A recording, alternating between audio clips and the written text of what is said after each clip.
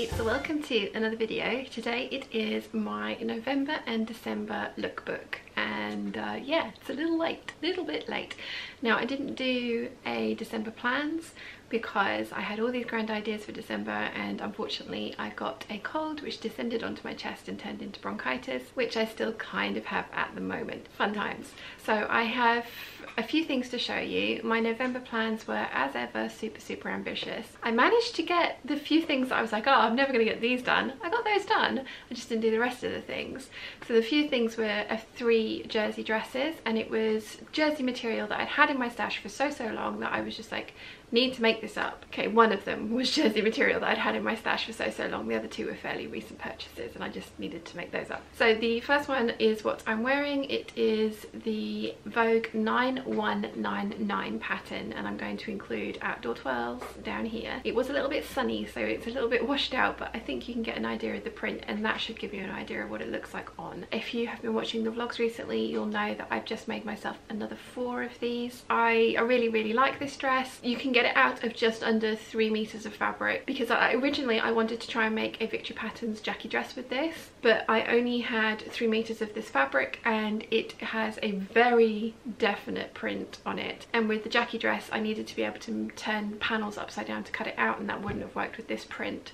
So I did the 9199, and I really like how it came out. I opted to use the darkest panels, or the darkest part of the print, around my waist, thinking that it would help with the optical illusion of cinching you in, and I think that's worked really well. As you can notice, the front panel is slightly higher than the 2 side panels, but again, I was working with very limited fabric and having to cut the pieces all in one direction. I've worn this a lot. I wore it one of the days when I was teaching at Beautiful Things HQ, teaching the NCW class. I wore it a couple of times over Christmas. It's been both times when Mum got coconut in her calendar, which was fairly hilarious. It's a pattern I love. I did make the long version in the pattern envelope. As you can see here, it does have a high-low hem. I evened the hem out to be the longest the whole way around. I very much like high-low hems, but I just decided for this dress it would be better if it was all one length. It's not as full as most dresses that I make, but it does have a nice fit and flare silhouette to it, which I'm very happy with. Okay, whilst I'm here, I'm also going to talk about my Closet Case Patterns Kelly Anorak. So this pattern has been on my Make 9 for the last 2 years, and I finally got it done.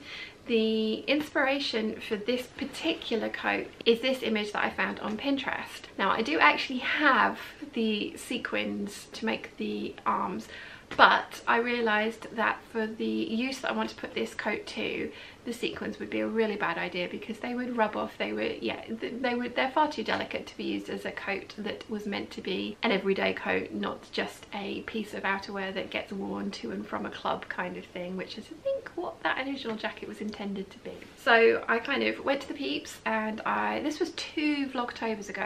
It's like, help me please decide what to do, and somebody came up with a genius idea of, why don't you try some faux leather? So I did. I always knew that I wanted to line my Kelly Anorak, and when I first originally bought the pattern, it was an unlined pattern, so I waited until she released the lining expansion, and then I waited some more because I was just, you know, one of those put it off because it's terrifying kind of things. I always knew I wanted a fluffy hood, I always knew I wanted a fancy lining and the decorative sleeves, but with the lining, she has done it so that the sleeves don't have cuffs, and I wanted cuffs, so I kind of fudged these together. They are most definitely not perfect, but I'm really pleased with how they've come out, and I'm very glad that I did get my cuffs. So the sleeves are lined as well, but because of the way that the cuffs are finished, the vent bit here, I couldn't work out how I would line that without, as it were, interlining the sleeves, so that's what I've done. So the sleeves were constructed as one piece with the lining and the wrong side of the leather and the wrong side of the lining together.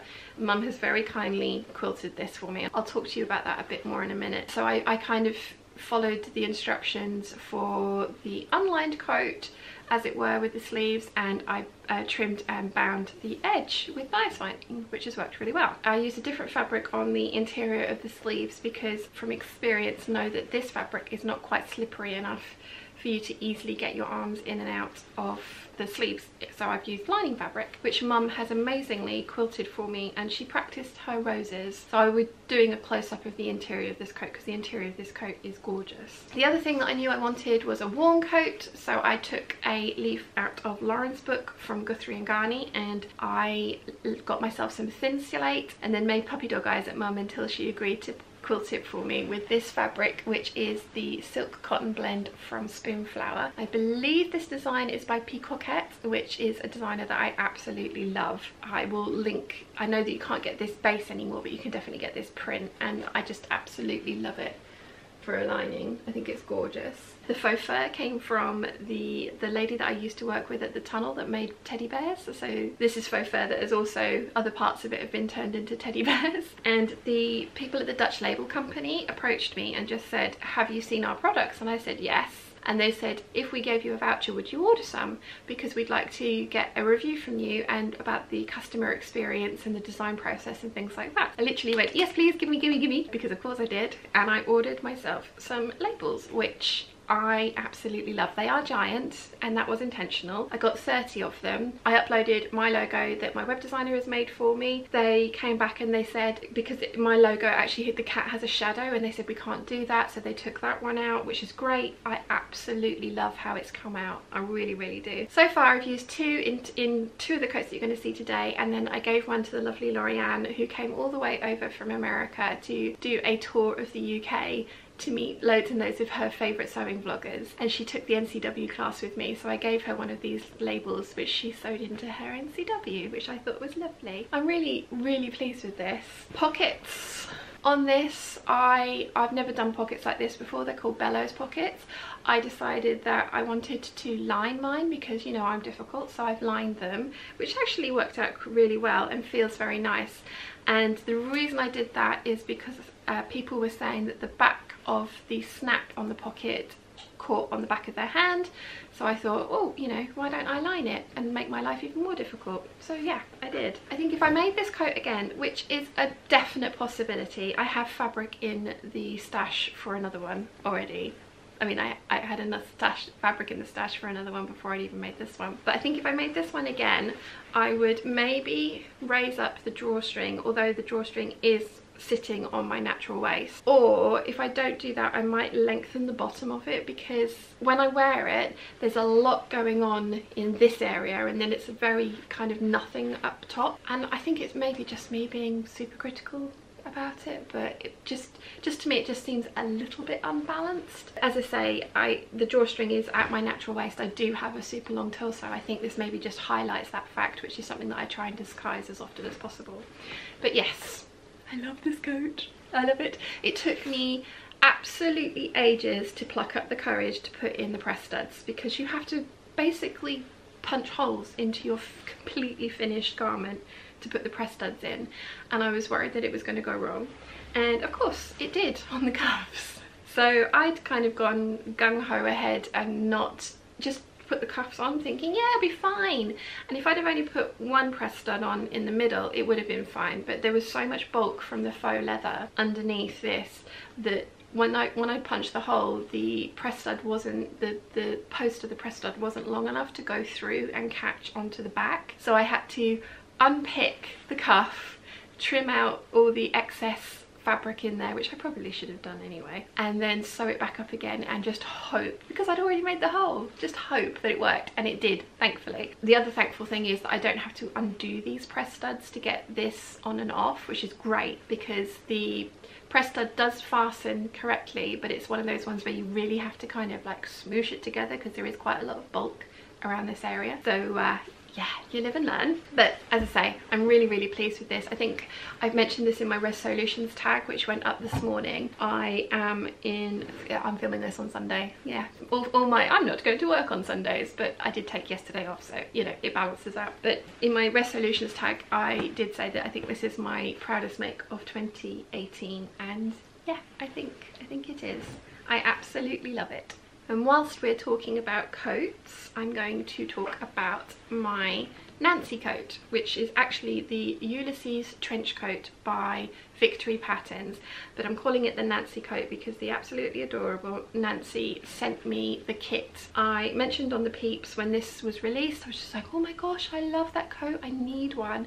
And it was 150 Canadian dollars, and I was just like, I don't need it that much. I love it. I will buy the pattern and I will make my own version up in the UK. I'm sure I can source everything. And then an amazing parcel turned up to my PO box, and it was the entire kit for this, with a lovely letter from Nancy and just saying that I needed a little piece of Canada, and I'm not going to complain. Nancy, thank you so much. I absolutely love the colour of this, and I've got a twirl of me wearing it. That's definitely how I'd style it. Big jumper, skinny jeans and boots, probably knee-high boots when I can get them over my skinny jeans, but at the moment ankle boots. And I just, yeah, it's got no warmth factor or whatsoever. Let's just clear that up right now, but it is gorgeous, and it is a great kind of like a spring throw over. You need something but not like lots of warmth. I made this at the beginning of November hoping that I'd be able to wear it in November, and no, it was cold and I couldn't.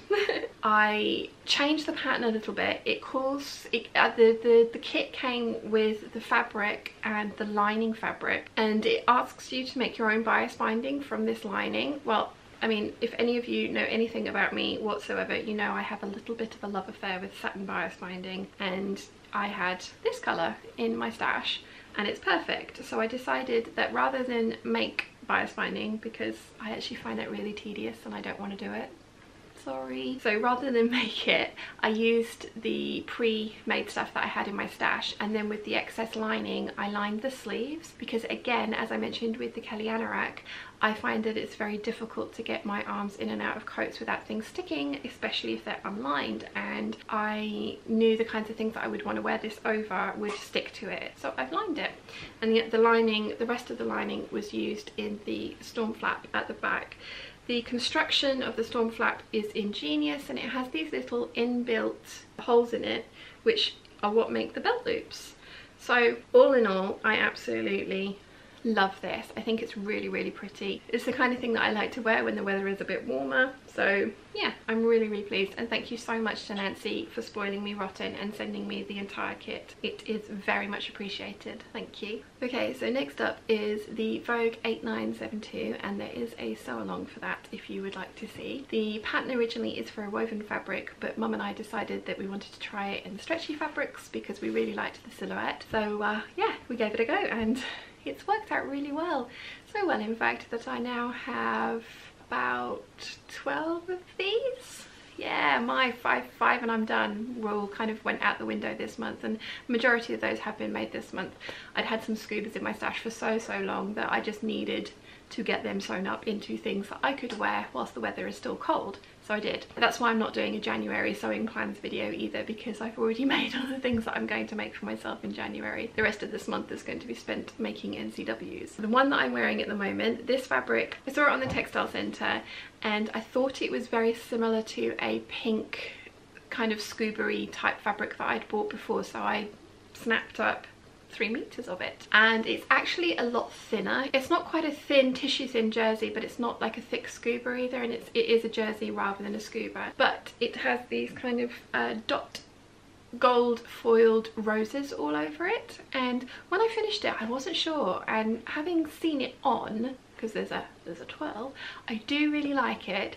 It's a little bit dressier than perhaps I would wear during everyday kind of wear, and then it's a stretchy dress, so it might not be something that I'd wear out in an evening either, and I definitely wouldn't wear it dancing because I can imagine that I would get very hot in this very quickly. Having said all that, I do like it. I do like it, so I will at some point wear it, but I'm not sure when. As I say, it's a pattern that I love. It's a pattern that I can make up really quickly, and it was one of those ones where it was just like, ooh, yeah, let's give that a go. And I'm really glad that I did, because it is a pretty dress. The change that I made was to add long sleeves, because the original pattern comes with sleeves that come just about my elbow, and whilst that's perfectly fine. It's also not what I was looking for in a dress that I'd be wearing in winter. I wanted something that came right down to my wrists, and in fact I've probably made it a little bit too long, but I prefer my dresses, rather than sort of sitting up there, I prefer them to be just kind of over my hand. So yeah, I think it's worked out really, really well. Okay, so I'm going to talk to you about this red coat, but I actually finished this, I think, in February or March. I for some reason didn't include it in that month's lookbook because I was doing editing for the all the 12s of the year video, and there was no coat here, and I was like, I'm sure I made it this year. Turns out I did. So I put in a 12, which you can see here, and I'm going to talk to you guys about it now, although I did finish this ages ago. So this is both a success and a failure. I absolutely love how this looks. I think it's an absolutely gorgeous coat, but the fabric is a 100% wool fabric that I got from the textile centre, and I bought the last 5 meters of it, and I kind of snapped it up, and it's really, really, really, really lightweight. And I was thinking, yeah, dress coat, that would be great. It looked really, really cool, and it does. But I wish I had interlined this. I didn't, and I should have. I really should have. It would have made such a difference to it. The collar especially, I should have put more interlining in there. I've interfaced it and it's got one layer of calico in there, but I should have beefed the collar up a little bit, so I'm a bit disappointed with that. But oh my goodness, look at this gorgeous, gorgeous lining. So again, this lining is from Spoonflower. It is, I think, another peacockette design. I'm not 100% sure though, so if I've got that wrong, I will put the name of the designer on the screen and it will be listed in the description bar down below. I used bias binding on this. So the top of this is a Licala jacket pattern, which I can't remember the number off the top of my head, but again, it will be on screen. The bottom of this is a McCalls coat pattern. So the McCalls coat pattern also doesn't call for a lining, so I drafted my own lining, and then I drafted facings that would match up with the facing from the jacket, and then used bias binding to finish off that edge. Basically bagged the coat out, and I don't think that's how you're meant to do it, but it worked, and I like the effect, but I don't think that's the proper way of doing it. I have got shoulder pads in here. You know, I made a lot of effort with this, but the fabric itself is just so lightweight and flimsy. I wish I had interlined it with cotton flannel. I wish I had. I also have absolutely no intention of picking this thing apart to interline it with cotton flannel. It's a lovely coat, do not get me wrong, and I can disguise the fact that I don't love the collar quite as much as I should. I have an amazing faux collar that can go over the top of it that matches perfectly. So, you know, this will get worn and does get worn, but it's not warm enough to be worn. I mean, it's fairly fancy, but it's not warm enough to be worn as an everyday coat in coat season. I don't go that many places where I need a fancy coat, and when I do, I tend to wear things that are fairly brightly patterned, so it's kind of the wrong colour for that as well.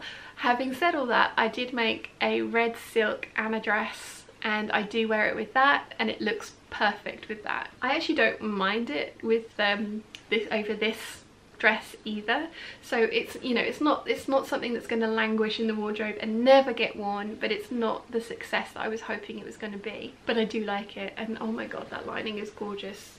Absolutely gorgeous. And the final thing I have to show you is this Victory Patterns Jackie dress in this beautiful stretch velvet that I got from the textile centre. I maintain that this fabric is all Rachel from Stitched Up's fault, because I was watching her video of her fabric haul and she showed some fabric from the textile centre, and I went onto the site and they had this in stock, so I bought it. So Rachel, totally your fault. And yes, okay, fair enough, I then introduced you to Sherwood Fabrics, who were running a massive discount, and that's where you spent all your birthday money. But I knew that I wanted to turn this velvet into a Jackie dress. I bought 5 meters of it, so I do have enough left to do something else with it, and I'm thinking an oversized slouchy batwing jumper or something like that. I can imagine myself wearing that quite a lot, and I have just enough fabric to do something like that, but not quite enough for a skirt, which would be the ideal situation.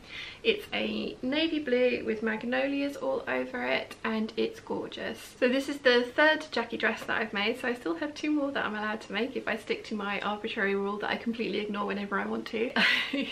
I absolutely love it. I have worn this out. It's definitely a dressier version of a jersey dress, but it's so comfortable, and I wore this out for the book club Christmas dinner. So I don't read the books, I don't attend the meetings, but I go to the fancy events because, you know, for food and dressing up, you know, that's something that I really enjoy. I love this dress. I did make some changes to this. So the first two that I've made, I didn't really like how the back was sitting, and I decided with this one that rather than do the facing, I would cut the back panel out with then the facing extension on the top, and that way, rather than the facing just being under tension at the waist, it was under tension and in the seams as well, so it was, everything's lying flatter, and it's worked. I really like how this looks, so I'm going to do that going forward from here with the other two that I'm going to allow myself to make. Probably be many more than two. Who am I trying to kid? I love this dress. I think it's gorgeous. I am literally, it's velvet, so I'm sitting here stroking myself. I had this conversation with the Peeps the other day, actually, in the comments on a video where I'd just finished all of the jersey dresses that I've made this month. Two of them were velvet, and the thing that I know with velvet is that the nap has to go the same way for all of the pattern pieces. So that's a hard and fast rule. I get that. Now, do you have your velvet pile going down or going up? Because if you look on the internet, there are different arguments for both. Mostly everybody in the Peeps have said that they like it going down, and there's one person who said she has a dress where it goes up and it really bugs her, because you kind of stroke yourself, and that's fine, and this is fine, but then if you're doing it this way, it just feels wrong. But it's got something to do with the way that the light catches it, and how it behaves when you sit on it and things like that, as to which way the nap goes. But for me, I want to be able to, somebody said, pet myself. I love that Americanism, I do. So yeah, you want to be able to stroke yourself. You want, it's nice, it's soft. So let me know in the comments down below if you have any opinions, or if you know if there is a hard and fast rule of how it goes. But for me, I like my velvet to be strokeable whilst being worn. Anyway, that was quite a lot of waffle for not very many makes, wasn't it? So I hope you have enjoyed today's video. If you have, please give it a thumbs up. If you haven't yet, please subscribe, and I'll see you again very soon. Bye!